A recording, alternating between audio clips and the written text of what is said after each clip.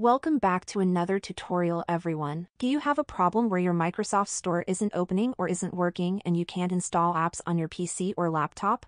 Then you came to the right place. I'm going to show you a couple of different solutions on how you can fix that problem and get Microsoft Store to open and work properly.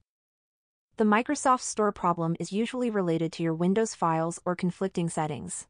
And before we start with the tutorial, if you are new to the channel, make sure to subscribe for more videos like this in the future.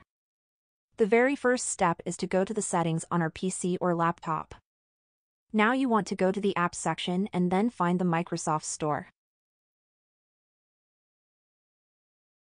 Click on it and then open the Advanced options.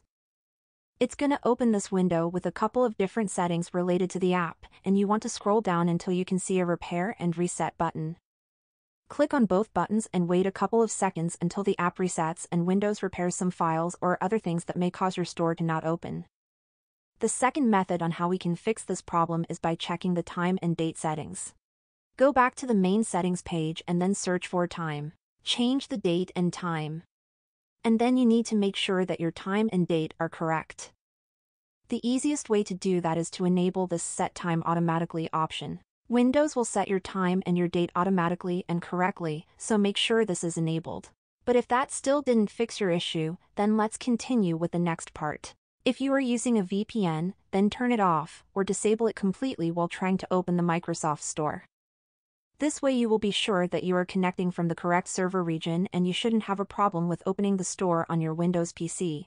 And the last method is to make sure that you have all the necessary updates installed. You want to type updates in the search bar, and after that check for updates. When you are on this page you need to click on Check for Updates, and then if your PC has any available updates then install them to ensure you have all the necessary files and other stuff.